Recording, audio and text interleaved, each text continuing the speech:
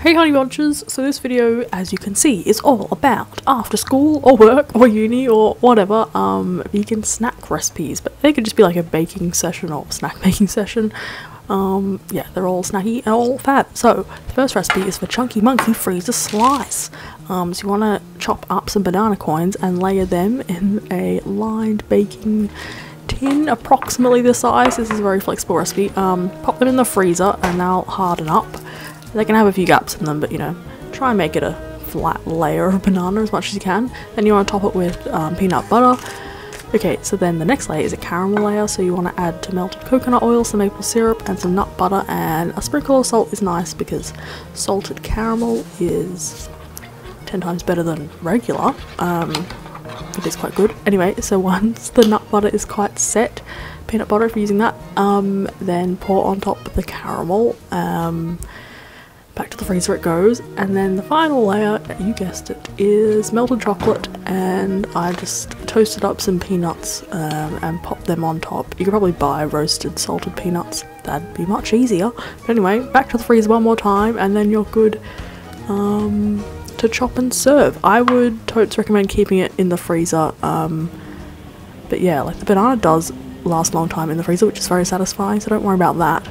And yeah, that's the first recipe. Super delish, good in summer, you northern hemisphere dwellers.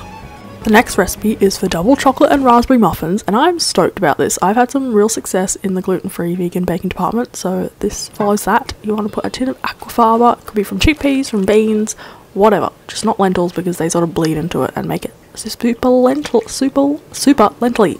And then there's some plant milk, some maple, some oil, some coconut sugar, apple cider vinegar, vanilla, probably another ingredient I missed there. Anyway, so they're your wet ingredients. Whisk until smooth, and then you want to add some buckwheat flour, some chickpea flour, almond meal, and just plain flour, gluten-free or not, cocoa, baking powder, and bicarbonate of soda, and salt.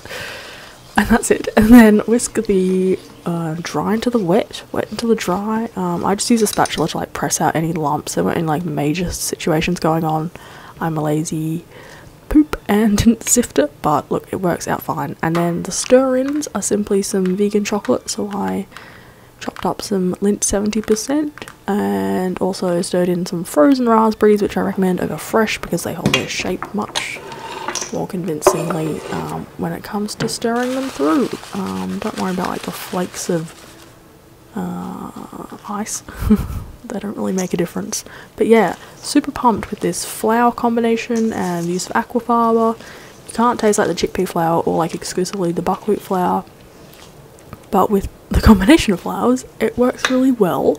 And yeah, the aquafaba just makes like it be all light and not dry and just really convincingly like a muffin, which I know sounds super simple, but if you've tried vegan gluten-free cooking, it's a turmoil. But anyway, success. And they rise really nicely and I couldn't recommend them more. Definitely fed them to a whole bunch of skeptical over 60s. My mum took them to a morning tea and they were gobbled up like a treat, and no one batted an eyelid at what they were free from. So that's a rave review. Really recommend these, and hopefully from now on my cake game in the gluten-free vegan department will also be top notch.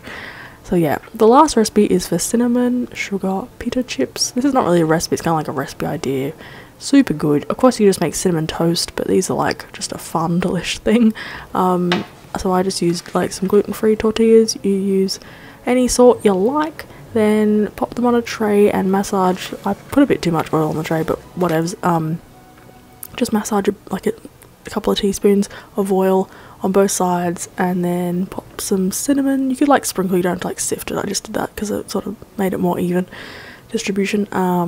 And then I used coconut sugar, but you could use any type of sugar you need, and then pop them in a hot oven for not very long at all. Watch them because they brown super quick.